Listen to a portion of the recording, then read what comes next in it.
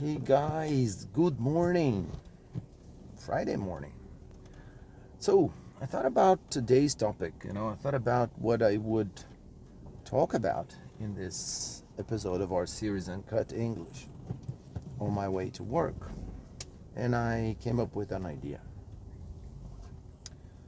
I love Pinterest, especially for finding interesting messages in English, messages of encouragement, all sorts of things, really. But anyway, so I thought this morning I woke up, I got into my car, and then I thought, okay, let me take a look at Pinterest and see if there's anything that I can find there, like an inspiring idea, an inspiring message, and so on. And I thought about Friday, and I thought, okay, it's Friday, so Friday morning, perhaps I could, I don't know, find something that is related to a Friday morning mood. But I really like, messages of encouragement. And then I thought, okay, in this program, I'm always talking about the language and tips, and I'm always reminding people who join this program, who starts following us, that this was a program designed to help those who want to improve their fluency. And I think that a lot of people must have started learning the language and must have given up on their journey, because they get to a point, I suppose, where frustration builds up, because if you have experienced too many frustrations, it's a natural process. You end up giving up. So I think it might be a good idea, from time to time, for me to post something about this, about not giving up, about, going forward, trying harder, and so on.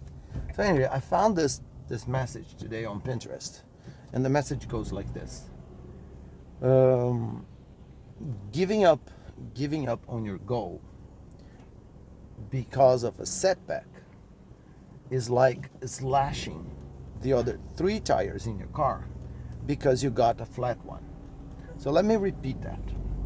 So, giving up on your goal is like, giving up on your goal because of a setback is like slashing the other 3 tires in your car, for example, because you got a flat one. So first, let me explain all the words in this message of encouragement. So the idea is to encourage people not to give up. So let's think about this. So giving up on your goal, what does that mean? So give up is a phrasal verb, and it means to abandon, to quit. So you have a goal. So in our case here, the goal is to become fluent in English, to really acquire this language. So that's your goal. And like I said, in the process, a lot of people get frustrated and they end up giving up. So, giving up on your goal, on your objective, because of a setback. So what is a setback? Well, a setback is the opposite of an advance.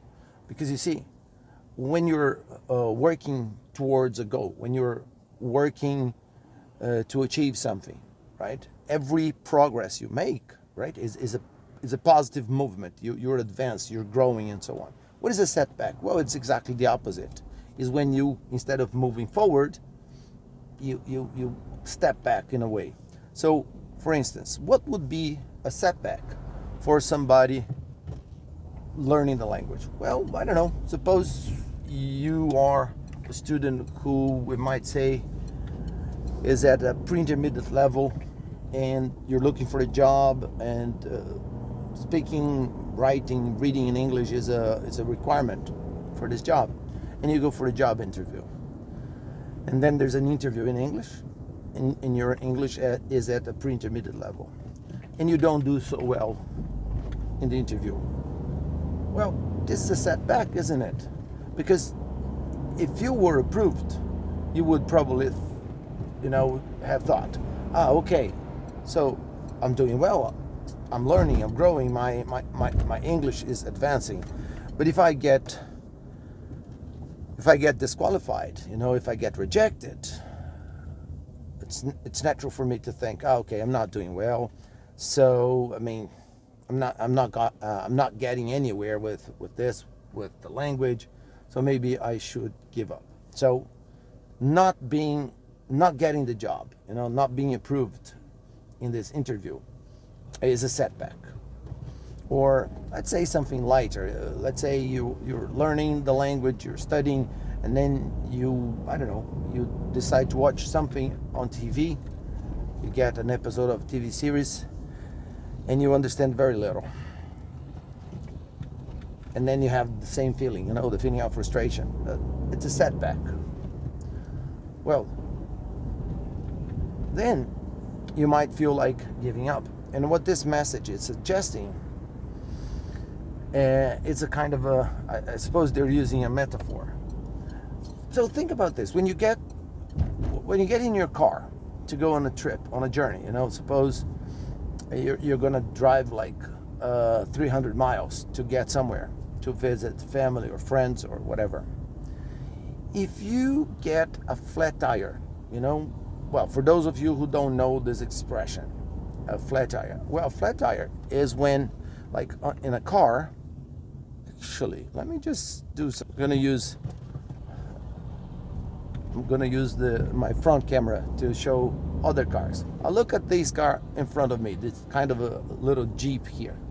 See, it's got 4 tires on the ground, touching the floor. So those 4 black things, on the ground, they're the tires.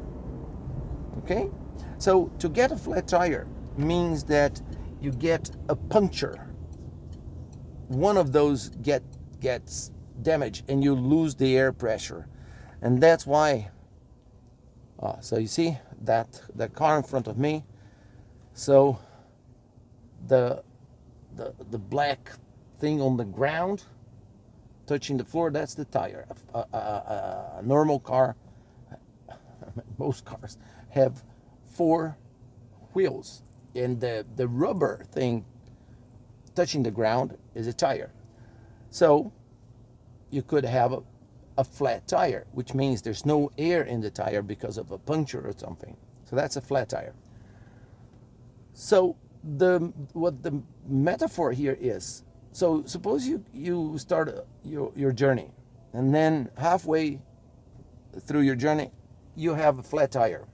So giving up on your goal, the metaphor here is like giving up on your goal is like when you have a flat tire, it's like getting a knife and slashing, puncturing, damaging, cutting the other 3. Nobody does that. You wait until somebody stops to help you, or you do it yourself. You go there and you change the flat tire for a spare one that you have in the trunk of your car, and you go on. So I think this is a very interesting message, because I think we can really apply this idea. So a flat tire is a setback. You don't expect to get one. You expect to get in your car, drive 300 miles, get to your destination, and be done with it. But from time to time, people have setbacks. So what do? You give up on your journey? You give up on your trip? No. You fix the tire, and you move forward. So that's my suggestion for today. Today's Friday. I thought of posting a positive message. So if you're here, listening to this video, to this podcast, because you want to do this, you want to improve your fluency, you have to know that from time to time, you're going to have setbacks with the language. You know, sometimes we wake up and for whatever reason, we don't perform well. Maybe it's a memory thing. You don't remember vocabulary, or for some reason you're distracted and you listen to something but you can't understand because of the accent, or sometimes because of, I don't know, the quality of the sound. For whatever reason, you just feel that you're not doing well. Well, that's a setback. But you shouldn't give up on learning a language because of that. And then, just to wrap it up, you know, just to close this video, I would like to add to it another message that I read today. And it goes like this: a year from now, you're going to be very proud for not giving up.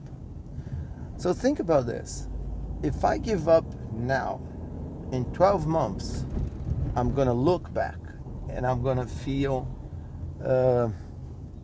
disappointed at myself when I realize how much I could have learned in 12 months, how much I could have practiced, how much I could have read, how much I could have practiced, you know, with speaking, with listening. In other words, how much knowledge of the language I could have acquired in 12 months if I had not given up, and if I kept trying at least a little bit each day, you know, like half an hour a day, 10 minutes a day, 15 minutes a day. So I think that's another excellent message. You know, you're going to be very proud of yourself 1 year from now for not giving up today. And this is my final message to you. Don't give up. Keep going. Because the more you practice, the more you learn. And the reality is we have to learn to deal with this.